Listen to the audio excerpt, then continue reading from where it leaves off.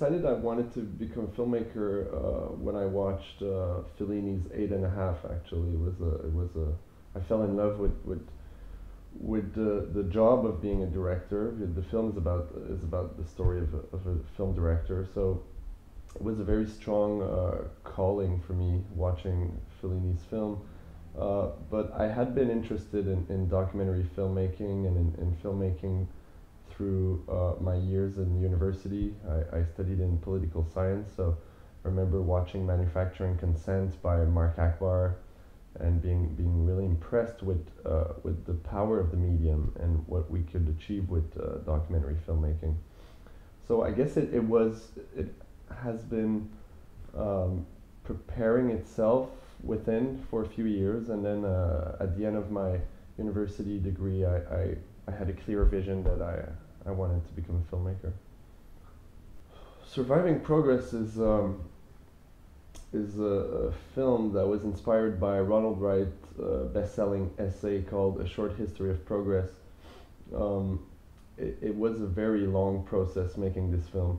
I think from the beginning of development to the world premiere at TIFF 2 years ago, there was a span of 6.5 years. So for me, it's by far the biggest project I ever worked on so far in my young career. As a young director, it's an honor to be asked to direct such a fantastic project. It allowed me to conduct researches on history topics, the fall of the Roman Empire, the fall of the Mayas, on the economic crisis, on technology, on moral and ethics. So for me, it's a privilege to have been able to being paid to research these issues. And I think the film definitely transformed me as a filmmaker, but also as an individual, as a citizen. I think I was very much naive about the world we live in before starting working on that picture, and all that amount of research and the conversation with my colleague Harold Crooks and with our producer Mark Akbar and our executive producer Martin Scorsese really helped me to grow as an individual and to understand the mechanism of our civilization and the mechanism of what is progress and how progress has become this economic ideology that basically is hijacking everything else in our societies. It's hijacking democratic institutions. It's hijacking any kind of real progress, of moral progress that we could have expected by now after 200 years of industrialization. So I could talk about progress for so long, but it was definitely a major experience for me as a filmmaker. I'm now a fiction filmmaker too. I've directed my first feature film that is just about to be released, but I will definitely continue to make documentaries and social documentaries. Why am I interested in doing that? It's a good question. I guess it has something to do with just values and the way I see the world and the way I see, again, my experience on Surviving Progress helped me so much to understand the world we live in and to understand the many situations of exploitation and of injustice, and it just feels natural to tell these stories and to reveal the mechanisms of our societies to a wider audience that might not have time to dig the information themselves and to be responsible citizens. Just out of outrage also, the more you understand the world we live in, the more outraged you become, and the more cynical you can become too. So documentary filmmaking definitely helps me to what's the word, to kind of export that outrage into a film that people will connect to. I guess it's something. It's a predisposition for to be interested in social issues and to tell these stories. I feel that traditional media don't necessarily do their jobs anymore and don't reveal these systems of exploitation that I was talking about.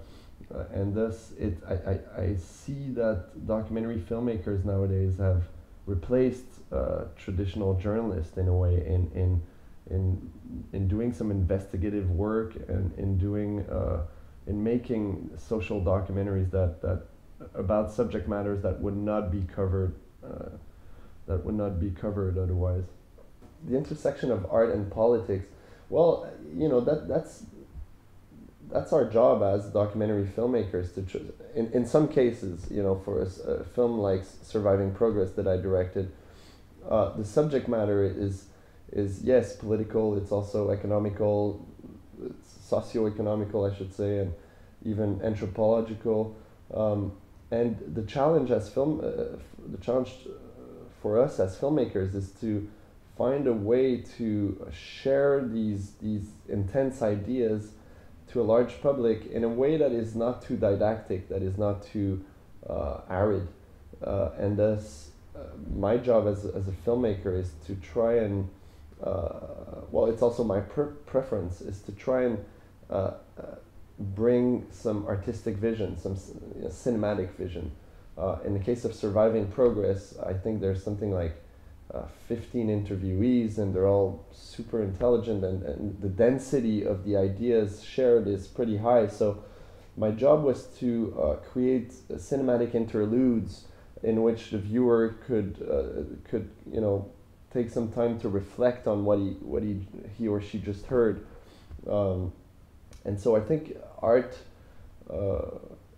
in this case, in the case of documentary filmmaking, is crucial if we want to yes, pass a political message, but at the same time do it in a cinematic way that will also create an interesting atmosphere for the viewer and will not be just a TV documentary. I'm now releasing my first feature fiction film called L'autre maison, Another House. It's about to come out in theaters in a few days. But I'm also terribly interested in documentaries, and I want to continue making these big picture documentaries. The one I can tell you about is based on a best-selling essay by Dr. Samantha Nutt. She's a humanitarian doctor from Toronto, and she founded this NGO called War Child. And she just wrote this really fantastic essay called Damned Nations. Basically, it's an essay about her views on the humanitarian world and how problematic it has become. And she also discusses the arms sales and the whole roots of weapons, and basically the book is about how it's about the hypocritical stance of Western government, who on the one hand send aid and contribute to UN missions to help countries that are in perpetual war state, and on the other hand sell a tremendous amount of arm to these same developing countries.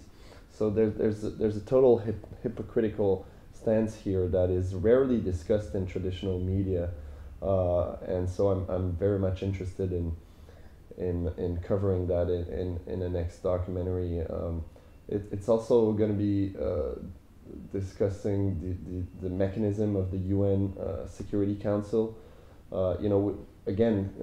With regards to weapon sales, the 5 permanent members of the UN Security Council sell for 75% of the weapons worldwide, 90% of these to developing countries in state of war. So there's something totally wrong with this situation, and in 2013 I think it's totally unacceptable, and I think most people, even most educated people on the planet, don't even know that, and that's not it's not by accident, and so I want to discuss the propaganda means within the media and within the education world that provide most citizens from understanding these issues. So that's one project. I'm also working on another project with filmmaker Richard Brouillet, who did the remarkable film L'Encerclement about the history of about the history of neoliberalism. And so Richard has developed a project on the world food crisis that he asked me to direct. So I'm also working on that. These are two projects that are totally logical for me to work on after Surviving Progress. The distribution aspect of documentaries is still very difficult, not only in Canada but worldwide. I mean, we've seen it in Canada recently. There's been massive cuts in art funding, and these cuts have been what's the word I'm looking for? They've been felt mostly by the documentary world, unfortunately. It was hard to finance a documentary. It's even harder now.